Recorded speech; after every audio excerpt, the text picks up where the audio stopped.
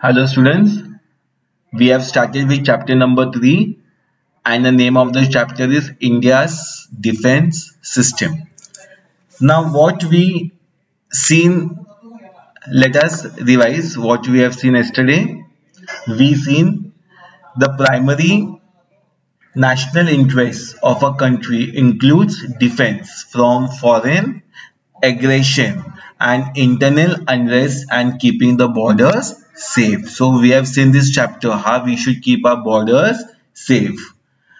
A nation's first duty and responsibility is to keep the security system always well prepared and ready. So we have seen we have to keep our security system always ready and prepared, and this is called national security. India's security system consists of three forces that defend the country. Which are they? They are our army, the navy and the air force. So India's security system consists of, now what is consist of? It consists of the army, the navy and the air force. The ministry defense control all the three forces. Now who controls all these three forces? The Ministry of Defense controls all these three forces, that is the army, the navy and the air force. The President of India is the Supreme Commander of the Defence Forces. Now, who's the Supreme Commander? The President of India is the Supreme Commander of the Defence Forces. The training institute in our country to train the personnel of all ranks of our defence forces are, where are the training centers? The National Defence Academy, that is at Pune, and the National Defence College at Delhi. Now, today we'll see from paramilitary forces.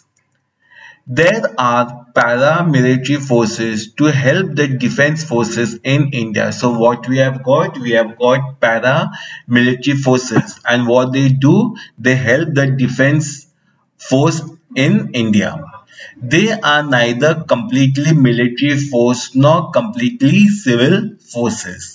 Hence, they are called paramilitary forces. So, why they are called as paramilitary forces? Because they are neither completely military force or they are neither civil forces. The main task is to help the defense forces, the Border Security Force, the Coast Guard, the Central Reserve Police Force, Rapid Action Force are some of the paramilitary forces. Now, which forces are included in paramilitary forces? They are the Body Security Force, who takes care of a border. The Coast Guard, who are close to the sea. They see if anyone is coming from the sea. Central Reserve Police Force. There are police force which are called as Central Reserve Police Force, Rapid Action Force, and some of the paramilitary forces. The paramilitary forces are responsible for the security of important locations like railway stations, oil depots, water reserves. So all this paramilitary force, they are at the important locations like railway station, oil depots and water reserve, etc. Similarly, they play a role in management of disaster, whether natural or man-made. Suppose if anything happens, if any earthquake takes place or something happens in the building is falling down. So who comes into action? The paramilitary forces come into action. The responsibility of protecting the country's international borders during peacetime also rests with the paramilitary forces. So, taking care of the borders during peacetime is also responsible of our paramilitary forces. Now, the Border Security Force performs tasks like creating a sense of security in the minds of people living in areas near the border, preventing smuggling, patrolling the border, etc. Now, the forces which are very close to the border, they perform tasks like keeping a border safe. They see there is no smuggling going on between the borders, and patrolling. They keep on patrolling the borders so that nobody should enter into our country. That's a duty performed by border security force. The Coast Guard has been created to protect India's oceanic border. So we have got Coast Guard who takes care of India's oceanic borders. And you know, ocean means what? Big sea, big seas. There are navies there which take care that from the sea nobody should enter into our country.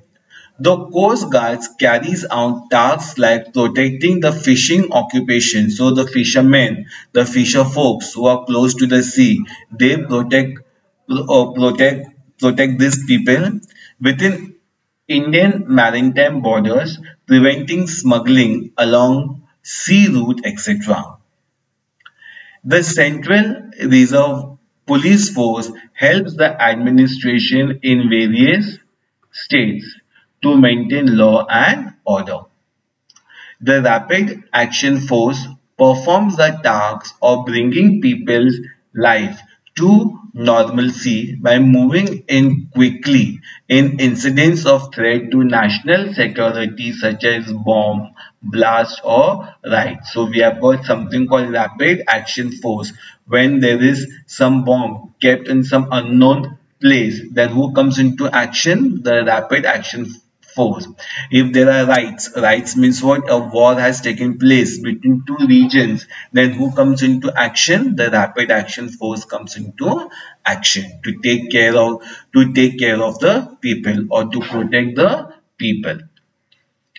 The National Cadet Corps, that is NCC, when you go to college, you can join this National Cadet Corps, has been established with the purpose of instilling among students the love of discipline and military training. So over here in National Cadet Corps, to certain extent, you get military training and how to create a love for for the soldiers, for the armies is instilled into the students, for the students. Boys and girls students from schools and colleges can join the NCC. So students, okay, whether it is boy or girl, they can join this National Cadet Corps. Now, Home Guards. This organization was established in the pre-independence period. So when it was established before independence, citizens can join Home Guard and assist in the defense of the country. Any citizen, man or woman, between the age of 20 to 35 years can join the Home Guard. So those who have completed the age of 20 to 25 can join this Home Guard. The forces has the following tasks. Now this forces has got following tasks. Now which forces? The Border Security Force, the Home Guard, the Central Reserve Force. Then we have got the Rapid Action Force, the National Cadet Corps. What tasks they have got? Maintaining public security. So to take care of public security, supply of milk, water and other essential services during ride. So if a ride takes place, it is their duty that basic necessities are supplied to people under any danger.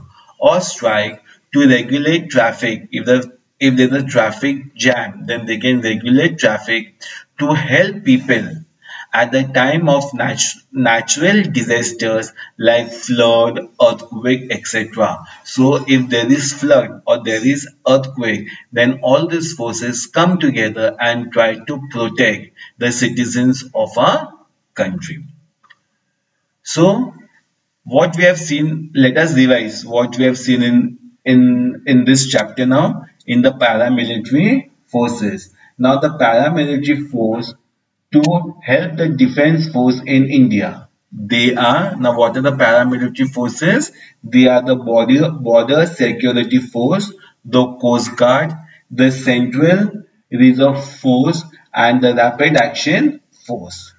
The paramilitary force are responsible for security of important locations like railway stations, oil deposit, water reserves, etc.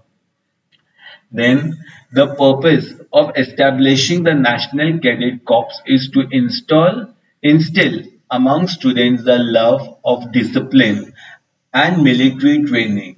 Boys and girls from schools and colleges can join the NCC. So we have seen all this thing about National Cadet Corps. Any citizen between the age 20 to 35 years can join Home Guard and assist in defense of the country. So a boy or girl who has completed the age of 20 to 25 can join this Home Guard. In the next lecture, we'll see challenges to India's security. Thank you, students.